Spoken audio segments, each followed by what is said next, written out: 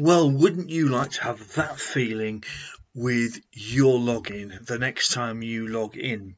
Maybe it's your site and you're really excited that it's all working well. That's the idea that I have when I want to go into a website. I'd like to think that it's going to operate right and you're going to see exactly what you want to see.